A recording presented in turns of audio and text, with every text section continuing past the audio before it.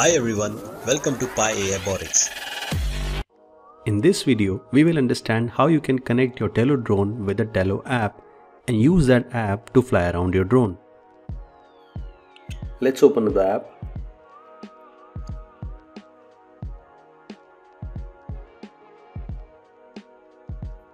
Once you open up the app, you can see there are instructions of how to connect the drone. So once I click on Connect Tello, it will try to detect the Tello Wi-Fi. As you can see, we are now detecting the Tello Wi-Fi. Let's click on it and connect to the mobile app. Now it is connected. Let's go back to the app. Now you can see we are able to view the feed from the drone camera. As I'm moving the drone in different direction, you can see we're getting the live feed. So let's quickly go through all the controls which are there in the app. Let's start with the one on the left. On the top side, this is the arrow sign icon with arrow sign pointing upwards. Once you click on it, it is basically a takeoff control. If you slide the slider all the way to the right, the drone will take off. Then there is an icon of Tello drone. These are different flight modes. If you select after taking off, if you select any of these flight modes, the drone will perform those flight modes automatically. You don't have to do anything, you just need to select and go ahead with it. Then drone will automatically perform that specific function. For example, if you select 360, as it says, the record a short video while spinning 360 in place. So the drone will basically rotate around its own axis and record the video. Simultaneously, there are circle, it will move in a circular direction. Then there is 8D flip, which basically makes the drone do a different flips in different direction, and that depends on once you select this option, there will be a small window pop up where you can actually slide in any direction, and whichever direction you slide in, the drone will do a flip in that direction. Then there's a bounce mode. The drone will move up and down continuously. Throw and go is one of the takeoff option, where you can instead of doing a takeoff using that control option which you get in the app, you can throw the drone in air. After selecting this menu option, drone will take off after that. Up and away is like a shoot mode, where once you select this menu option, your drone will start moving up and away from you, and it will create kind of a very interesting and visually pleasing cinematic shot. Let's go back.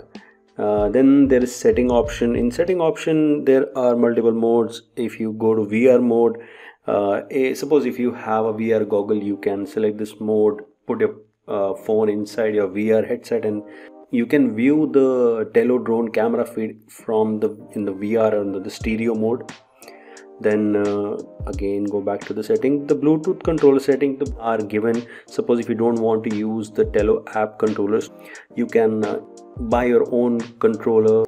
You can use any of the gaming console controllers like PS4 or probably Xbox, and connect it with the app, and you can control your drone using the Bluetooth controller. Then there is the Wi-Fi settings, the name of the Wi-Fi and the password if you want to set a password.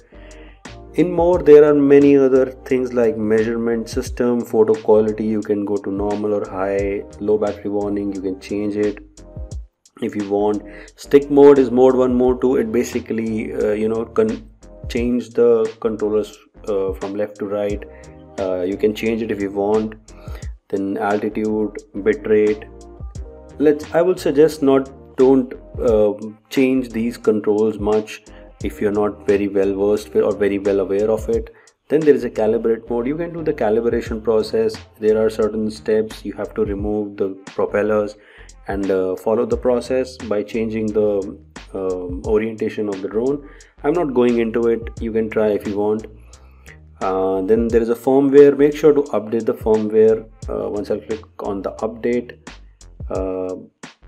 latest firmware is there. I've already updated the firmware. You can do it on your own. Then there is app version, and nothing much here. Center of gravity calibration you can do if you want. Going back to the controls, now there is this mode. Suppose if you have shot any video or photo, you can view the recorded videos and photos from this menu option. This is basically changing of the mode. If I'm clicking on it now, as you can see, I can see the camera icon in here. So if I click here, I'm capturing the image. And now if we go back to the this we have just captured an image. And suppose if I'll again click on this icon, you can see there is a video camera icon. Now if I record it, it is recording from the Tello camera. Now let's go back again and check out the video.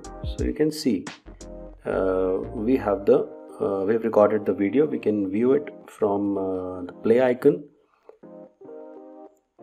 and this is the button for either capturing the image or recording the video. And yeah, these are the menu option. Then there is a battery indicator, Wi-Fi, Bluetooth, and there are other settings like what is the speed of the drone and few other settings. So let's look at the controllers now. The controller on the right side is for moving the drone on the right side or the left side, or moving it forward or backward.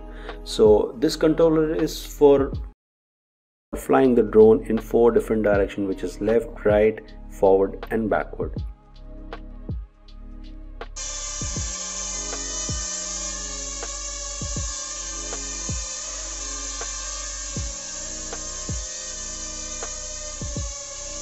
And the controller on the left side is used for rotating the drone in a clockwise or anti-clockwise direction, or moving the drone up or down.